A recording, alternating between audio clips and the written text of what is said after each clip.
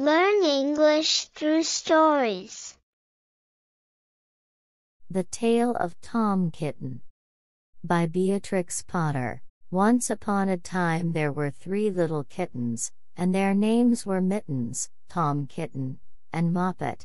They had dear little fur coats of their own, and they tumbled about the doorstep and played in the dust. But one day their mother, Mrs. Tabitha Twitchit, expected friends to tea, so she fetched the kittens indoors, to wash and dress them, before the fine company arrived. First she scrubbed their faces, this one is Moppet.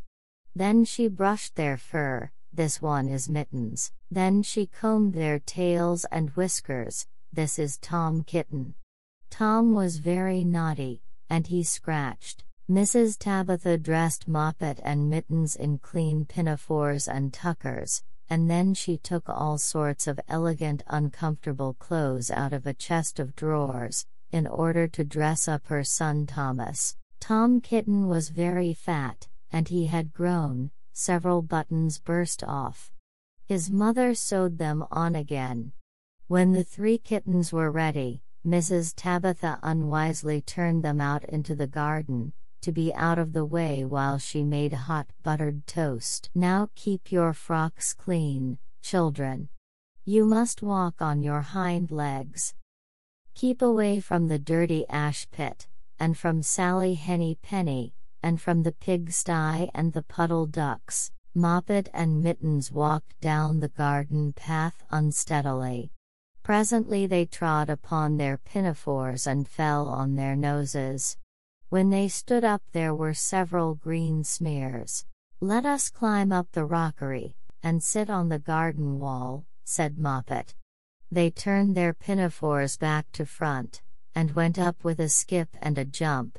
Moppet's white tucker fell down into the road. Tom Kitten was quite unable to jump when walking upon his hind legs in trousers. He came up the rockery by degrees, breaking the ferns, and shedding buttons right and left. He was all in pieces when he reached the top of the wall. Moppet and Mittens tried to pull him together. His hat fell off, and the rest of his buttons burst. While they were in difficulties, there was a pit-pat paddle-pat. And the 3 puddle ducks came along the hard high road, marching one behind the other and doing the goose step, pit-pat paddle-pat. Pit-pat waddle-pat. They stopped and stood in a row, and stared up at the kittens. They had very small eyes and looked surprised. Then the 2 duck birds, Rebecca and Jemima Puddle Duck, picked up the hat and tucker and put them on. Mittens laughed so that she fell off the wall. Moppet and Tom descended after her. The pinafores and all the rest of Tom's clothes came off on the way down. "Come, Mr. Drake Puddle Duck," said Moppet, "come and help us to dress him. Come and button up Tom." Mr. Drake Puddle Duck advanced in a slow sideways manner, and picked up the various articles. But he put them on himself.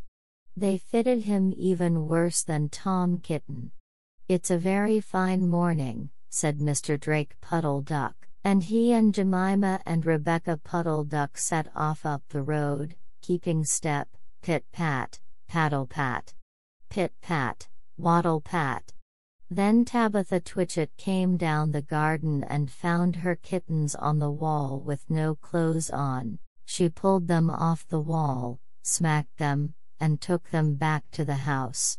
"My friends will arrive in a minute, and you are not fit to be seen. I am affronted," said Mrs. Tabitha Twitchit. She sent them upstairs, and I am sorry to say she told her friends that they were in bed with the measles, which was not true. Quite the contrary, they were not in bed, not in the least. Somehow there were very extraordinary noises overhead, which disturbed the dignity and repose of the tea party. And I think that some day I shall have to make another, larger, book, to tell you more about Tom Kitten. As for the puddle ducks, they went into a pond. The clothes all came off directly, because there were no buttons, and Mr. Drake Puddle Duck, and Jemima and Rebecca, have been looking for them ever since. Vocabulary words. Pinafores, a sleeveless garment similar to an apron, worn over a dress. Tuckers, decorative lace or linen pieces worn around the neck, often part of a woman's dress in the 18th and 19th centuries. Fur coats, garments made from the fur of animals, providing warmth. Rockery, a decorative garden feature with rocks, stones, and often plants arranged in an artistic way. Ferns, flowerless plants with feathery leaves and a distinctive life cycle involving spores. Puddle ducks, ducks that are associated with puddles or small bodies of water. Goose step, a military marching style where the legs are swung high and kept straight. Drake, a male duck. Measles, a contagious viral infection marked by a distinctive red rash. Dignity, the state or quality of being worthy of honor and respect. Repose, a state of rest or tranquility. Affronted, offended or insulted, often in terms of dignity. Extraordinary, unusual or remarkable. Tea party, a social gathering where tea is served, often accompanied by snacks. Dress up, to put on special or elegant clothing. Unwisely, acting without good judgment. Ascend, to go up or climb. Descend, to go down. Smacked, hit with an open hand. Garment, a piece of clothing. Disturbed, interrupted or agitated. Contrary, opposite in nature, direction, or meaning. Noises, sounds, especially those that are loud or disturbing. Pond, a small, still body of water. Search for, to look for something with effort or intent.